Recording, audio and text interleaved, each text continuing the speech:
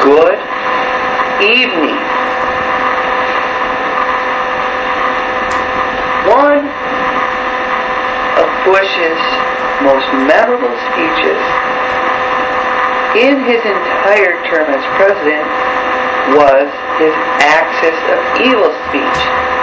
In this speech, he proclaimed 3 nations composed what he considered to be the Axis of Evil. These 3 nations, as we know, are Iraq, Iran, and North Korea.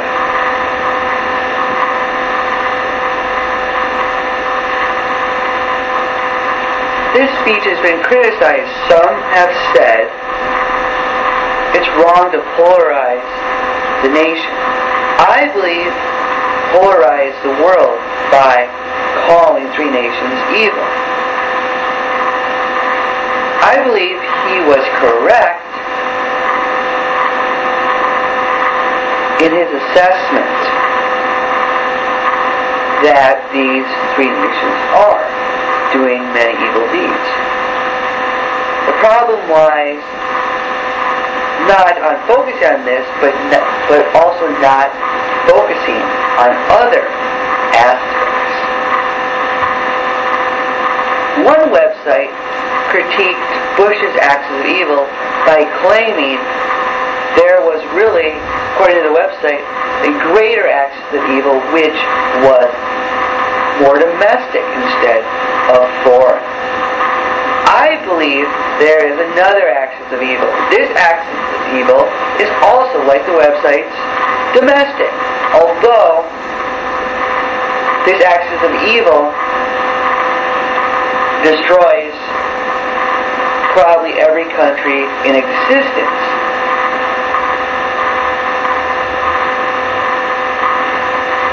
These forces of evil are that dangerous. 3 forces of evil have teared society apart at the seams. What are these 3 forces of evil? The first force on the axis of evil is in many ways indirect.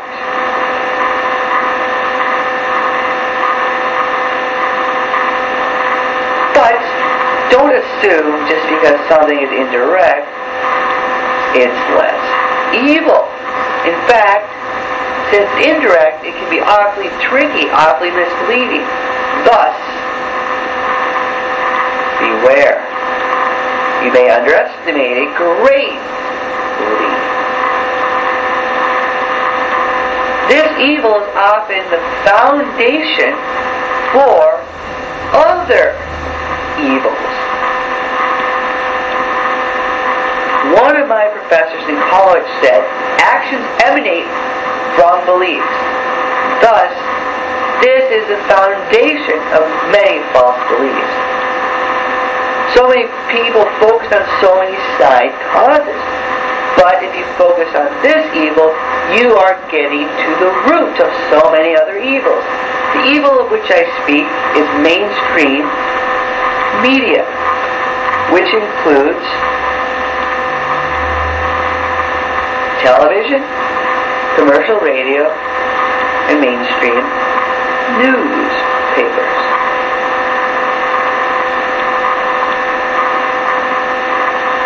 A number of studies have shown how television leads to violence because those who watch tend to imitate it. Large numbers of groups have criticized television for being unwholesome, for putting garbage on the set, exposing our youth to filth. One book in particular, called Vulgarians at the Gate by Steve Allen, describes how television and radio are wretched garbage.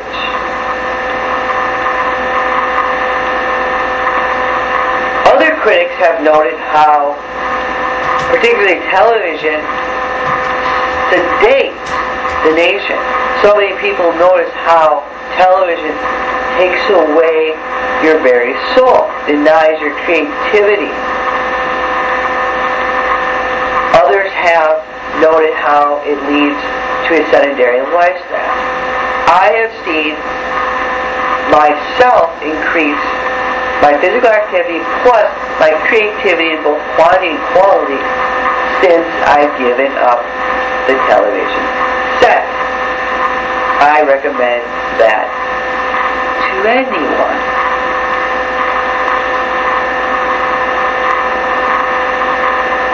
A number of others have also noted mainstream media is concentrated in the hands of a few corporations. Thus, viewpoints contrary to what these groups want is suppressed. A prime example is described in the book No Debate. In this book, the author discusses how the Commission on Presidential Debates categorically denies popular and legitimate third-party candidates from entering these televised presidential debates. He says it's a catch-22. These third-party candidates cannot get on the air, therefore they lose votes. Since they don't have enough votes, they can't get on the air. This author claims many studies have shown most Americans want candidates such as Pat Buchanan and Ralph Nader to be in the debates, yet they are not. Others, such as pirate radio operators, have noted the Federal Communications Commission denies free speech by requiring licenses and strict fees that most of us don't have. Don't assume just because someone doesn't have $1 million, the person has no valid words to give to the population. Don't assume because someone doesn't have $1 million to pay for a fee, the person has nothing worthwhile to say. Some of the greatest people who ever lived, some of the most profound people who ever lived are not millionaires. Some of these people could not afford FCC licenses for radio or television. These two reasons are the biggest, plus the other reasons I mentioned. When the government and capitalists combine, it's especially horrible. No, you cannot resist every aspect of corporations. It's way too difficult, if not impossible. What we can do is take out the most important chunk. As I said earlier, this is the foundation for so much other evil. It is a brainwashing tool. It's a conditioning tool. Are you going to let CBS tell you what you think? I sure hope not.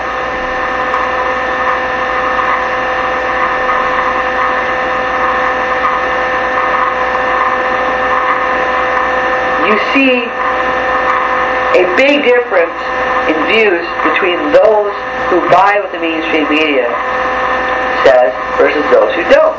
It's amazing. I wrote a book about television called Federation About Television, The Blossoming Movement, Essays and Leaflets. This book describes what's wrong with television and what's the right way to oppose it. This organization is dedicated to providing forums contrary to mainstream media. The second evil is an evil which once upon a time was recognized as evil, but today it is not. In fact, it once was temporarily defeated. But sadly, it is still in existence. The evil of which I speak is alcohol. You may say, are you nuts? There's absolutely nothing wrong with alcohol. Those who say alcohol has any problems are ludicrous. No. There's sound reason for what I'm saying. One website made an interesting point. This website contrasted all the war deaths on the U.S. side from all U.S. wars combined versus another evil, which I plan to get into later. This website added up the war deaths. It is about 1.2 million. This is all the way from Revolutionary War to the First Gulf War.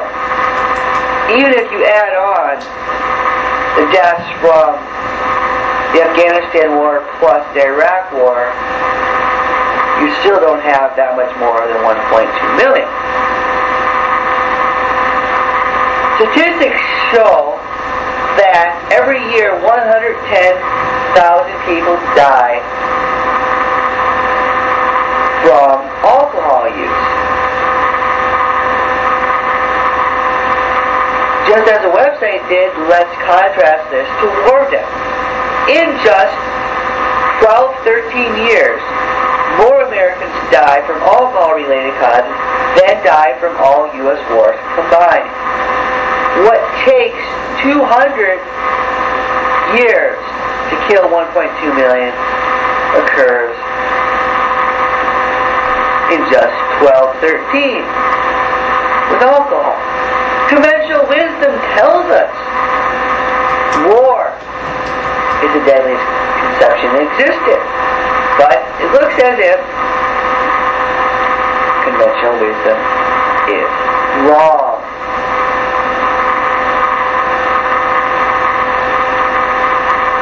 Studies have shown alcohol causing death, certainly through cirrhosis of the liver plus destruction of other body parts, through accidents including drunk driving accidents, binge drinking,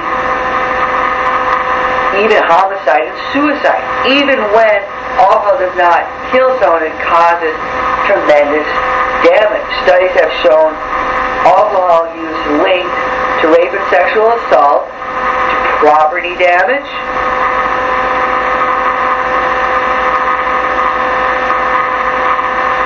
to battery, spousal abuse,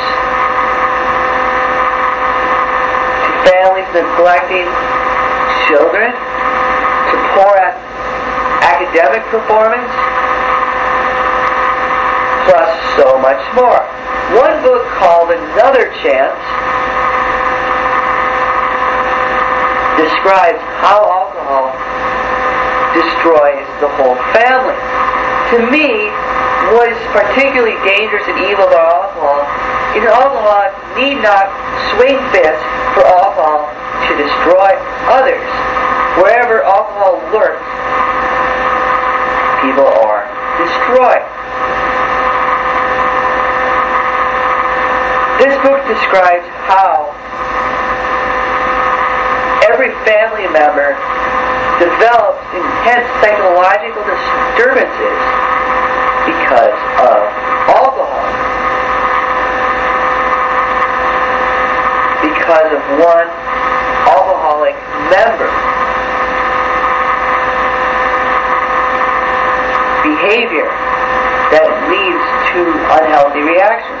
The author says there are no healthy ways to react to the unhealthy condition of alcoholism. Studies show millions of Americans must live in alcoholic homes. It is pervasive.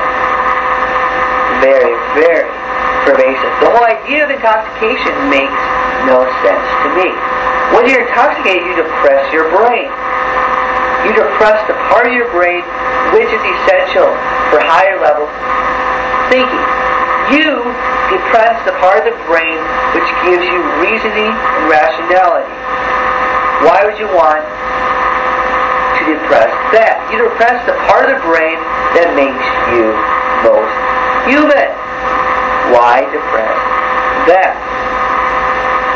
To me, A perfect analogy, what drinking does to a person, is Dr. Jekyll and Mr. Hyde. So many wonderful Dr. Jekylls become Mr. Hydes under the influence. People become monsters. Some mellow monsters, some not so mellow monsters. It is horrendous what alcohol does to a person. Look into the eyes of someone intoxicated, and you will see your rage. You will understand why some have called this beverage, even liquor.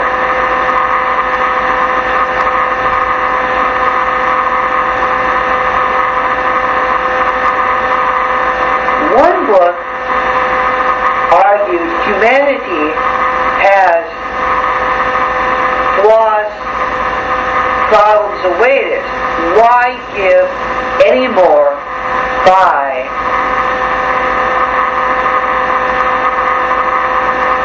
alcohol use? It makes perfect sense. Tons have compared the use of drugs to the use of a crutch.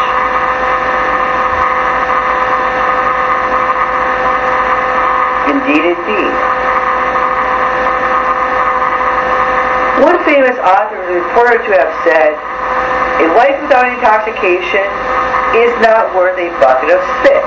He could not be more wrong. A life with intoxication is a ruined life. In fact, a drug experience is an oxymoron. When you're under the influence of a drug, you're not experiencing.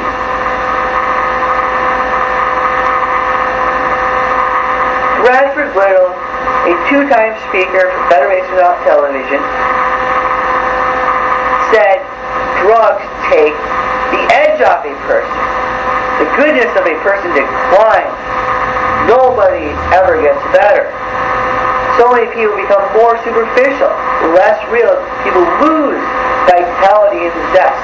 I hate it when someone who won't give me the time of day sober acts as if the person is my best buddy. Why can't you be that way sober? Don't you have the guts to do that otherwise?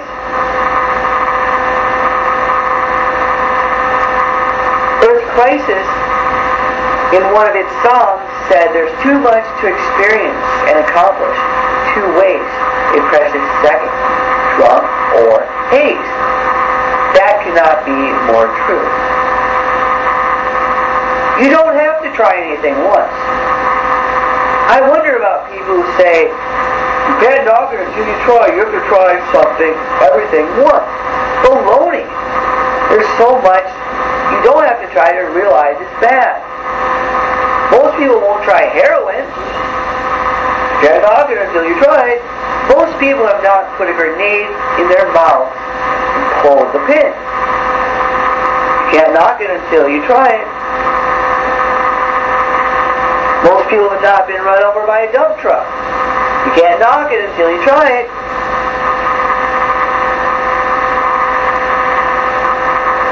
It would be different if someone said, you can't try most everything before you knock it. But people don't say that. It's so absolutistic, it falls apart. I believe it's good to try a lot. It's good to be open-minded. But some parts of the world you should not try.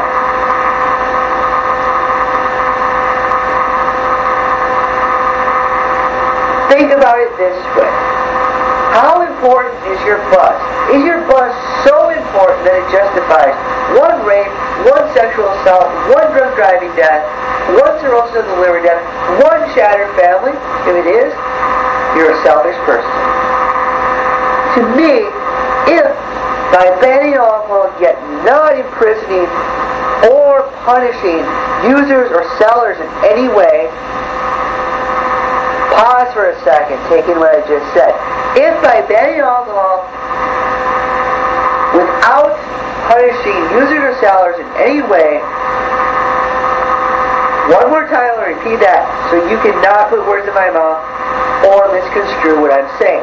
If, by banning alcohol, we can, without punishing users or even sellers, we can prevent one drug trafficking death, one rape or sexual assault, one cirrhosis of the liver death, one shattered family. To me, it is worth it. If you'd like to learn more about why alcohol is bad and what to do about it, I would like to offer you a copy of my book called Evil: The Impact of Alcohol and the Power of the Alcohol Industry. It's available in both electronic and printed formats. Free! The third evil, fortunately, is recognized as evil by more people than recognize the first two. There are some people in society who consider this evil, though not enough. For most of this country's existence, there was no question this practice was evil. Then all of a sudden, 30 years ago, some fools said this wasn't evil. Therefore, it was legal. It's been legal ever since.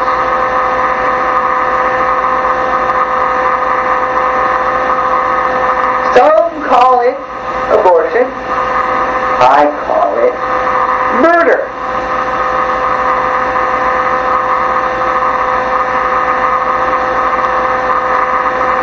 The website I was talking about earlier contrasted abortion to war.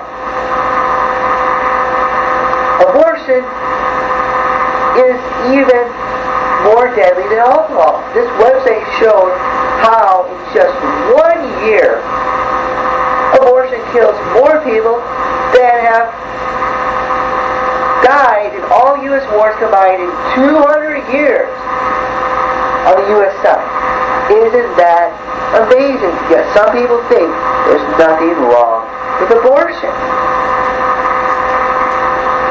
Add up the numbers, it's truly staggering. Some have broken it down and shown 3,000 every single day die from abortion. Wow, wow, wow. It's unacceptable.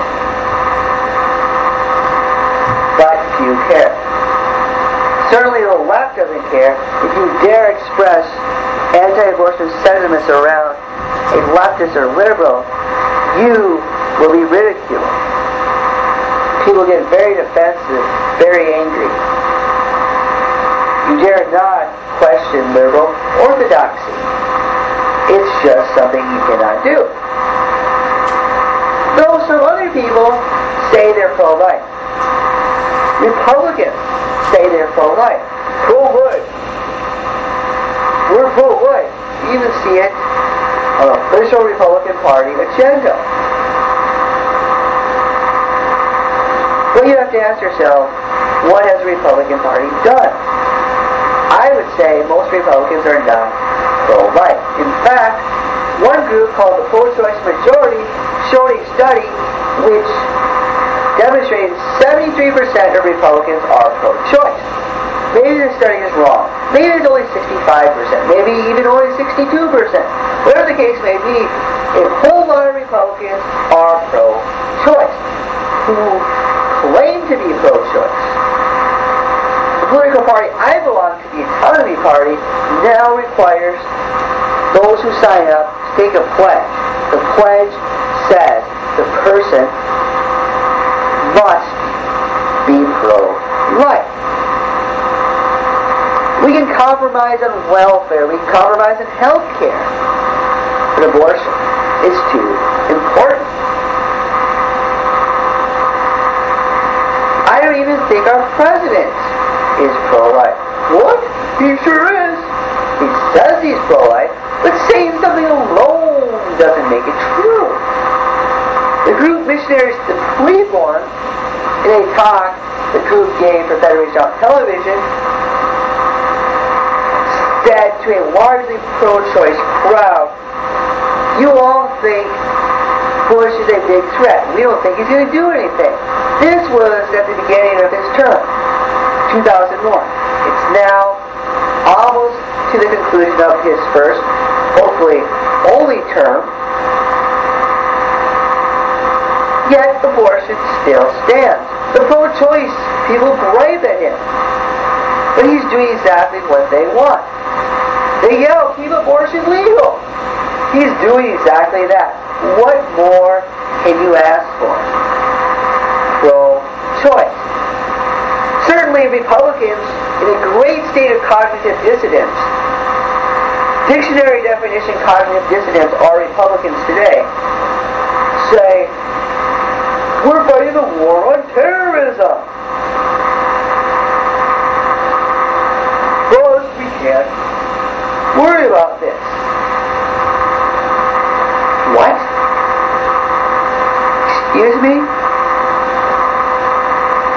There's three responses to this. Number one is you don't have to quit doing everything else just because you're fighting the war on terrorism. Important as it is, even Bush isn't giving up everything. He's worried about gay marriage, tax cuts, steroids.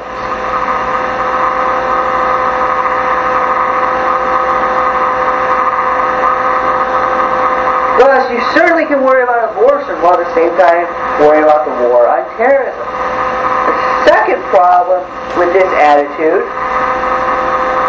is even before 9/11 happened, Bush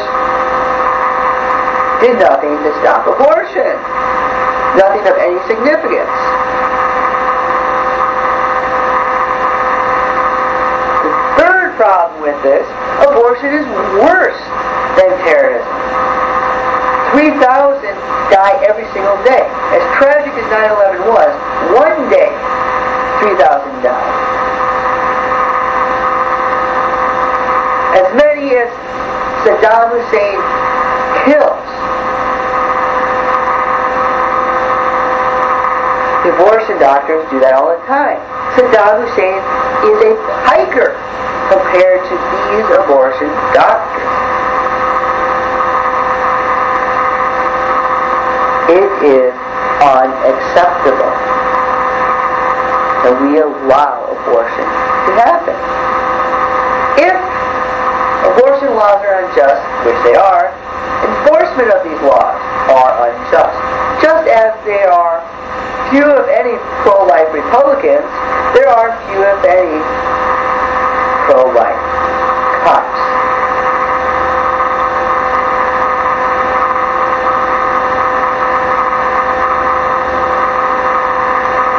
Some cops say they're pro-life, so what? I can say I'm anything. I can say I'm Bush Gates, I am Bill Gates, this is air. That doesn't make it true just because I say it. You have to look at people's actions. What would you say if an abortion doctor said he or she was pro-life? I would hope you would think the abortion doctor is the dictionary definition of hypocrite, or at least insane. How can you actively participate in abortion and claim you are pro-life? I do concede some of those who are pro-choice are actually against the practice of abortion. These people just believe the government should not intervene. I disagree with that, but I believe those two views can coexist inside one person.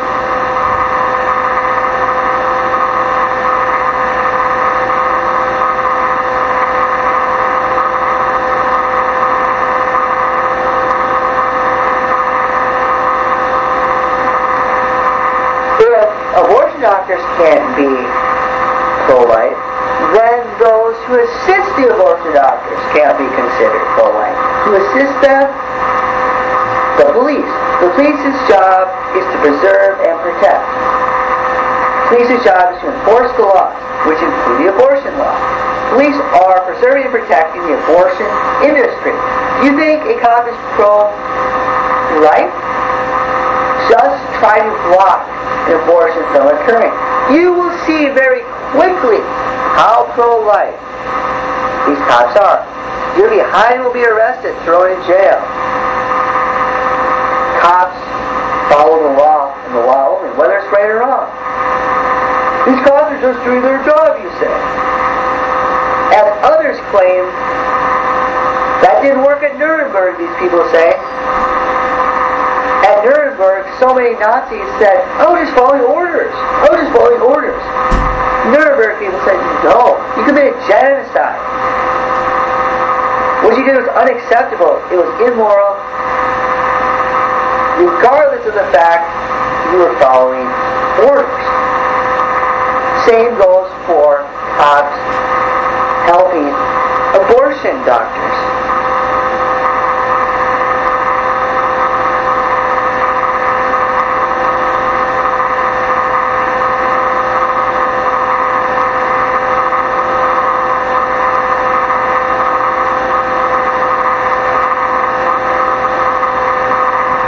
Here's what you can do, cops. Number one, you don't have to enforce these laws. You can say, I'm not going to be a cop until these laws are better. If the whole entire Fraternal Order of Police withdrew all the cops because of unjust abortion laws, I think you would see those laws change pretty quickly. Unions have powers to do that. Unions have powers to go on strike. Fraternal Order of Police do that. But they don't. Pro-choice. Cops.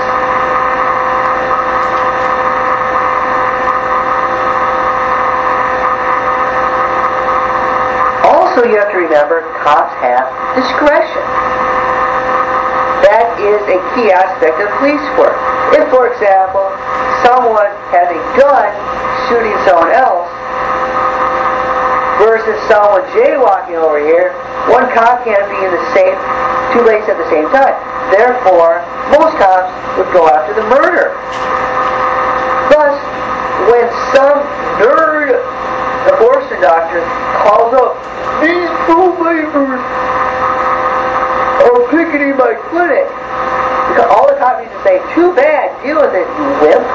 We got important deals to worry about. We got domestic violence. We got rapes to worry about. You whiny little wimp. We don't have time for that. Deal with it yourself. But cops don't do that. Cops rush right there to help these abortion doctors. It's really sickening. Also, cops should take a lesson from Morris Dees. Morris Dees, for a long time, testified racist. Those in groups such as the Ku Klux Klan, Aryan Nations, plus others. He says, I cannot go after these people just for holding these beliefs, just for belonging to these organizations. He says, what I can do is find a violation of the law. Then nail them to the wall on that. He says, if they're not paying income taxes, I can nail them for that. If they trespass, I can nail them for that. Why not do the same for abortion doctors? Despite what some people think, abortion doctors are not pure angels and saints who never do anything wrong. Even the best of us break the law every single day, all the time. What cops could do is find some violation. If it's even as simple as traffic laws. If every single day these abortion doctors are pulled over for making a slightly incorrect turn, it'll make their life more difficult, and it should be. Murderers should not be free to murder. If cops are not arresting murderers, cops are not doing the public a service. 3,000 every day, cops harass black people, harass the abortion doctors instead. Scrutinize abortion doctors with a microscope. I know you can find some violation of the law. Whatever whatever violation you find, nail them on it. Give them maximum punishment. If nothing else, these abortion doctors have to go through the humiliation of being arrested, the pain and hassle of court appearances. That alone could help the cause. Can you help the cause, cops?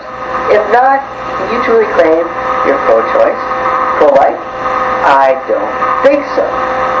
These three evils are destroying this country plus the world.